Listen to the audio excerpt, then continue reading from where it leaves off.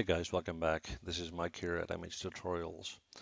Well guys, today we are going to address a question that I got several times actually, and this question was, can you show us how to put snow on objects?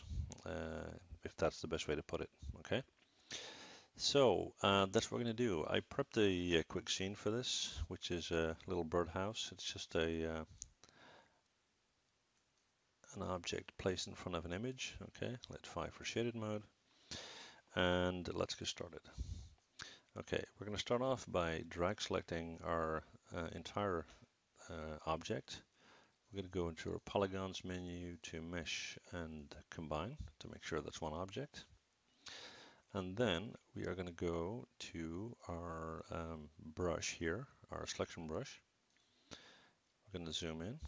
First right click and go to object mode. Hang on, right click face, select our brush. And now by holding down the B key on your keyboard and your left mouse button, you can make it bigger or smaller. We'll make it fairly small. And I'm just very quickly going to go through this, but the more time you spend on detailing, the better your end result will be. And I'm just going to simply, oops, not vertices, hang on, right click face. I'm just simply going to paint faces where I want snow to be on my object. Okay. And again, this is going to be extremely fast and rough. So if you want this to look really neat, just make sure you spend an appropriate amount of time on this, okay? But the purpose of the tutorial is to show you the technique, not necessarily the end result, okay? That said, I came up with this method while watching a video by a Japanese gentleman.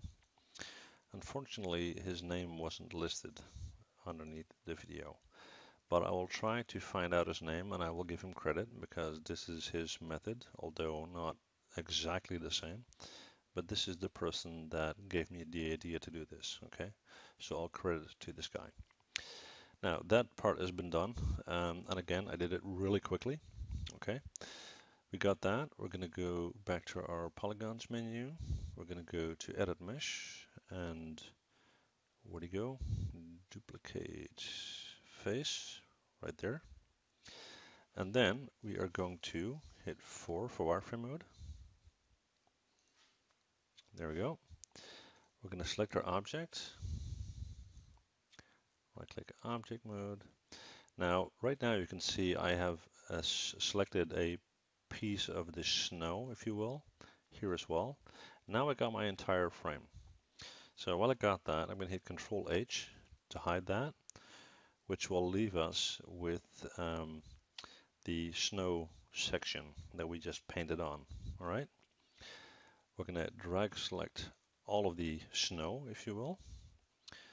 We're going to hit Control G to group that and mesh and combine. All right. Now that we've got that selected, we are going to go to our end dynamics menu and particles, create M particles. Make sure you got point selected. Go to emit from object. Select surface as a type and set the speed to 0. Hit apply and go back. Now let's see what we got. We're going to do, I don't know, 5,000 frames. Actually, that's even 50, that's fine. And we're just going to hit play. Now, as you can see, there's a good amount of particles coming out here, right? But they're falling down, as you can see.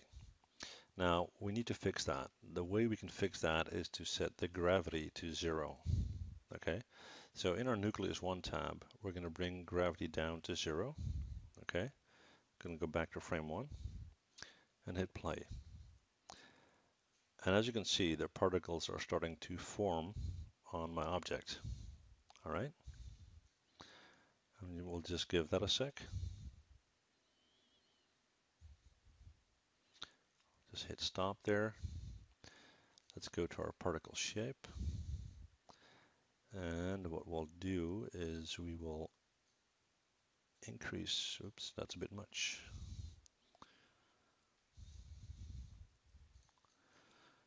Let's see if we set that to 1.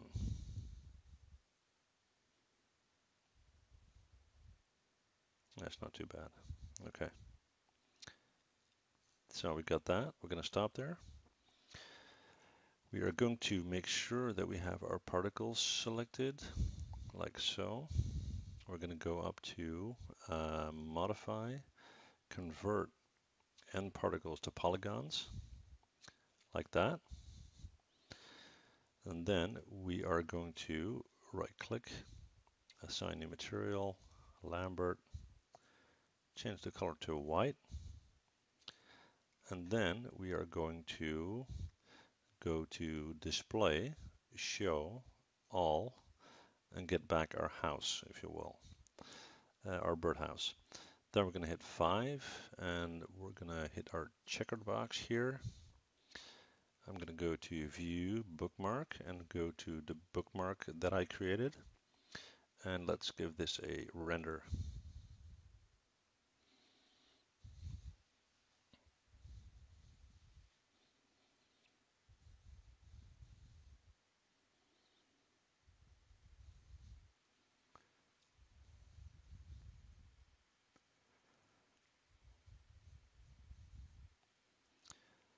We'll give the render a few more seconds.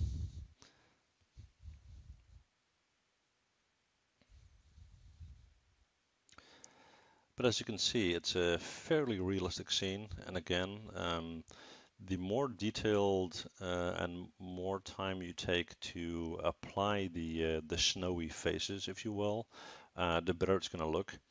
And in this case, you could also add some snow to the chain and to the corners as a sort of build-up.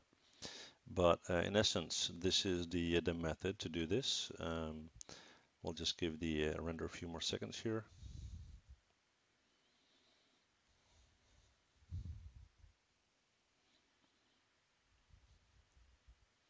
Almost done. All right. Well, this is it, guys. And again, I will try to list the guide that I wanted to reference on this.